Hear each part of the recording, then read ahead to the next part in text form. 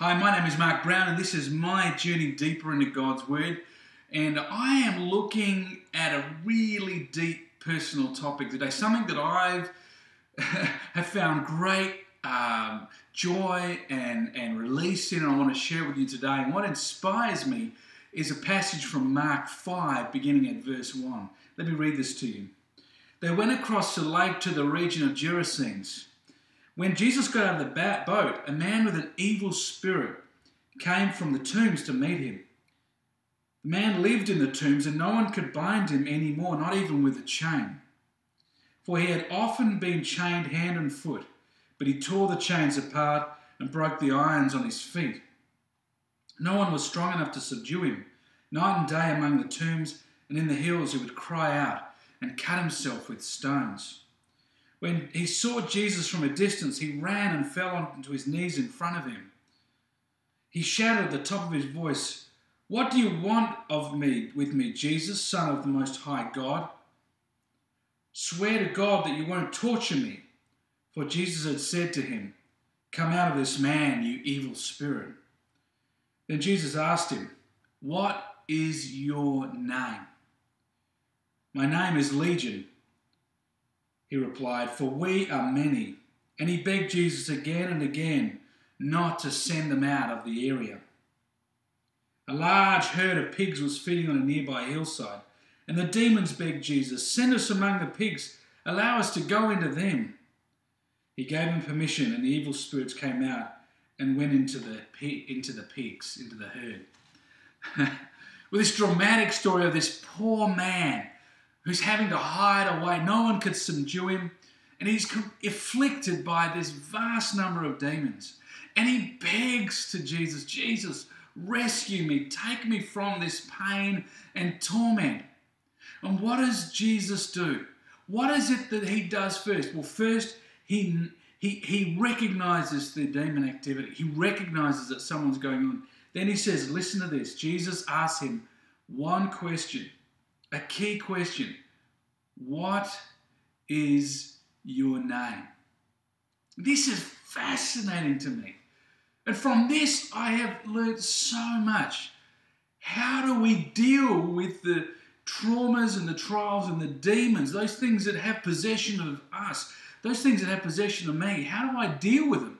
Well, if we take this example, we first have to name them. Let me explain what I mean by that. I get a lot of emails, which I love. People asking me for advice and support. And part of my role of being a pastor is responding to them. And I spend a good chunk of my week in doing that very ministry. And I had one guy write to me, and he wrote that he had felt this pressure. And it just was holding him back. And he didn't know why he was able to live his life fully and able to really grow in his faith. So I asked him some questions. I said, "Are you married? How is your marriage going?" I knew he was married, should I say. I asked him, "How is your marriage going? How is your work? And what secret activity are you engaging in that you've told no one else?" In other words, what I was doing was I was saying to him, name what it is that's holding you back. Name what it is that's possessing you. His response was very, very telling.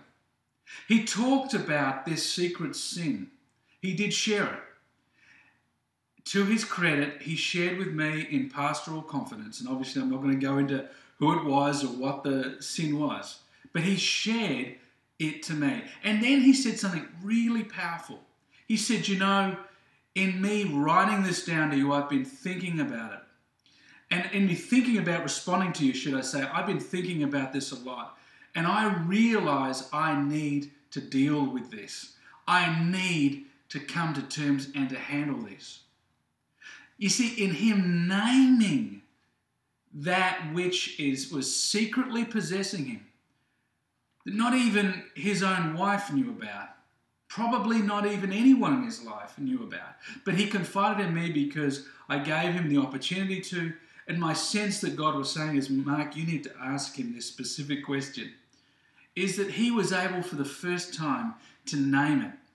to name that secret sin. And in doing that, he started to gather the resources to deal with it. And I'm going to give him a phone call, maybe tonight, but soon I'll give him a phone call. And we'll talk about this very topic. How do you come to terms? Now you've named it. And that's what Jesus says. When he's dealing with the man who's possessed with demons, he says, what is your name? In other words, he's saying, who am I dealing with? When I know what I'm dealing with, I can then respond. You see, the herd of pigs was exactly the response. You see, the man worked with Jesus. He said to him, send them in.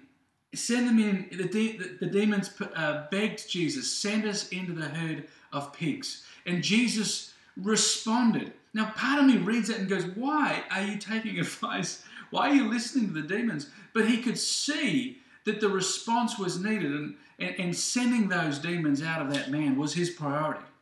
And he took the direction and sent them into the demons and the man into the pigs, and the man was free.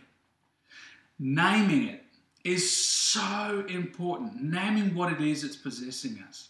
So if you feel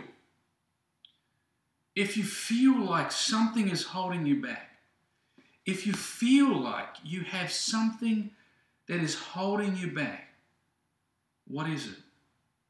What is your secret sin? What is it that you haven't told anyone? What is it that's holding you back? You need to name those demons. You know, my wife Christy and I have her permission to share this. We, like any couple, have lots of things that can potentially come between us. Lots of things that put pressure and challenge the relationship that we have, the community that we have. And what we found, drawing from this passage, I don't know how many times we've actually verbalized this very passage, is that what we found is that when we name that which is between us, a miscommunication. It could be as simple as, I thought you meant this, and to which I'm able to respond, well, actually, no, I meant this, or she responds, actually, I mean this. But if we don't name it, then what happens is that we fester. It festers. It remains underground, and it's never dealt with. And when it's never dealt with, then the issues, the bitterness, the anger, the resentment start to build. And before you know it, you're looking at that person you love. You're looking at your wife, your husband, your partner, and you're thinking, what is the point of this? I don't even see the point of this. The key is that each and every day, the Bible says, don't let the sun go down in your anger. Well, how do you express that anger? You have to name it. And that takes, you've got to step over your pride. You've got to step over they're wrong, I'm right, rubbish. You should always start. I always start by saying, what have I done wrong? And naming that. I should not have said this to you. I should not have done this. I am naming it. And as soon as you name it, you have power over it. As soon as Jesus asked, what is your name?